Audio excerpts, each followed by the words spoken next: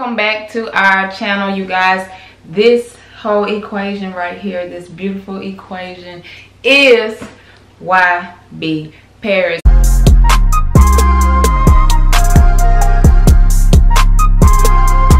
I am Dasha Paris. This is my baby Rae Woods. Ooh. And today we're going to, well, baby gonna do most of the talking. I'm gonna make sure she don't lie or she don't make the process sound easier than it really was. Yup. Today we're gonna have a little small Q&A for y'all since y'all got so many questions. We're gonna let y'all know how we got this seed popping. Where we're gonna vlog the delivery process, like labor and all that. How you feel about that? Because I think I got some feelings about that. Me personally, since I'm just the one holding the camera, I have no issues with that. If the hospital don't be like, excuse me ma'am, too much, you know, baby going like here. Yeah, if I'm allowed to, I will. But if baby feels like that's a little bit too personal, then you know, I'll just come outside the room, say a few things, come back, you know, not actually do the process but do the stuff before and afterwards. Yeah, I mean, clearly, because they even had mentioned this in their question, like, clearly we're not going to show, you know, all gory, your part, personal, you know, information, clearly. But yeah, I mean, I definitely want y'all to know when the baby coming. Like, I don't really feel like we're going to put up 16 million videos talking about baby coming. Oh, we thought it was coming. Just kidding, 6 hours later, like, nothing like that. But yeah, I do want y'all to see, you know, the process. I want y'all to know when we're in labor. I want y'all to know when the baby's actual birthday is. Are we gonna do a baby room? Are we gonna have a baby room? Yes. I don't know if that's a weird question or not. Yes. Are we gonna have a baby room? We're moving soon. Yeah. Into our own 2-bedroom place. Yeah. And the second bedroom is gonna be all for the baby. Yeah. I'm excited. I can't wait, but you know, just gotta keep it in the prayers. Hope everything works out great. Of course, we're gonna vlog everything, whether it goes good or it doesn't. Yeah, I really can't wait to do you know, a baby room, because I don't really want the traditional blue or pink in the room. So it's gonna be fun to finally see, do something different, and then finally see what we come up with and be all cute and whatnot. Just the process of making a room for a little human is exciting. Are you guys planning to have a baby shower? Yes, yes, and yes. We need all the gifts. Any gifts. Look at you. What? I'm just being real. Of course we plan on, excuse me, of course we plan on having a baby shower. Like, I really don't know what couple in life is not planning on having a baby shower. Like, it's two separate families, you know what I'm saying, becoming one right now. So definitely a lot of people going to want to, you know, sit and commune with us. Well, somebody did ask me when are we getting a PO box so they can send us.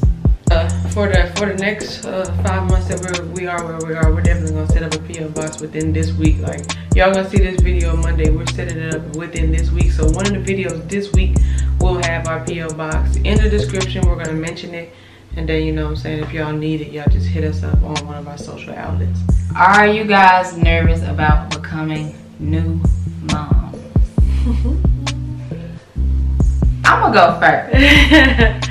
I am extremely nervous. I'm not gonna lie to you guys. It's good nervous though. It's not like, oh my god, why did I do this? Yeah. It's more so, I hope I be good. I hope I be good. I hope I do it right. I hope I do it right. Yeah. Type nervous. Yeah.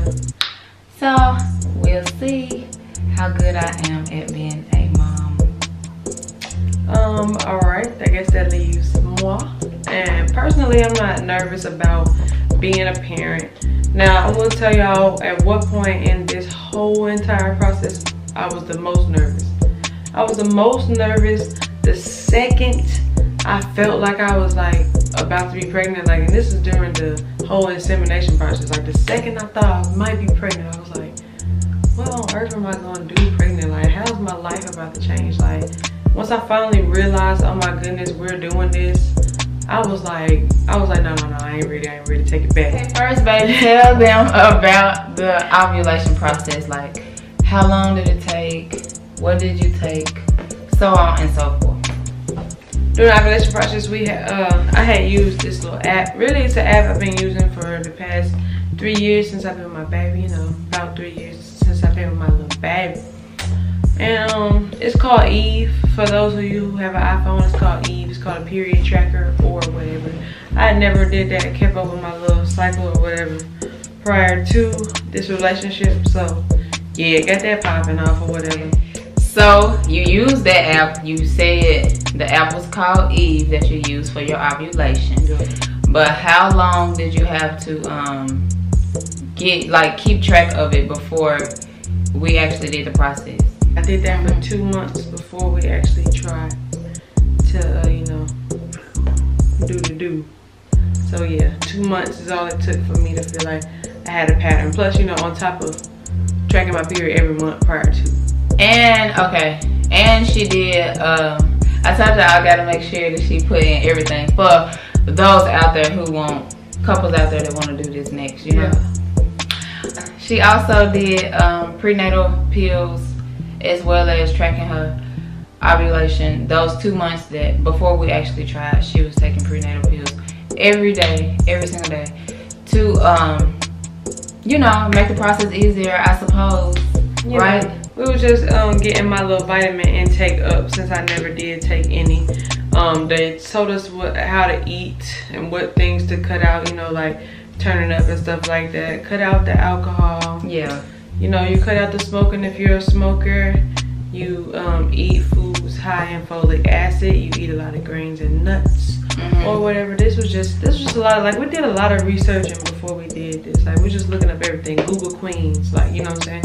Every time we ask ourselves a question, where there just be a little question in the moment or whatever, we like all on the phone, just getting answers. So once we got the ovulation down to a science, I would say. Yeah. We chose the next days. Okay, we did 3 days, inseminated her 3 days of December of 2017. Yeah. And 3 days in a row. Yeah, that's what I was gonna say. I want you to talk to them about, do you think that it is necessary to do 3 days, or do you feel like we've just been extra? Because it gives you the days of your ovulation that's going to be the highest. Like, you know, 1 day out of your ovulation, you get this thing called a surge. Like, well, that period tracker, it helps you find or know which days are going to be one of those, you know, one of those 3 days are going to be a surge. So we did it every day. That said, it was the highest percentage of fertility. So I was like, yeah, I mean, I do feel as if it's necessary because we have no clue what day out of the 3, regardless of how high, say, the fertility percentage is. We did it because we like, yo, better safe than sorry, because we would hate to be like, oh, we didn't do it the last day and then I didn't get pregnant. So, you know. Did you do a sperm bank? Did you go to somebody you knew? Y'all so funny with this question too. Like, did you have sex? Y'all so funny with this question. We did not go to a sperm bank. That's one.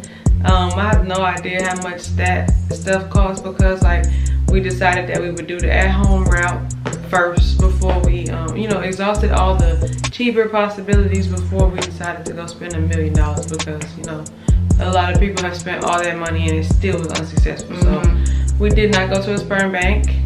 I did not. I repeat, I did not. I did not have sex with a man.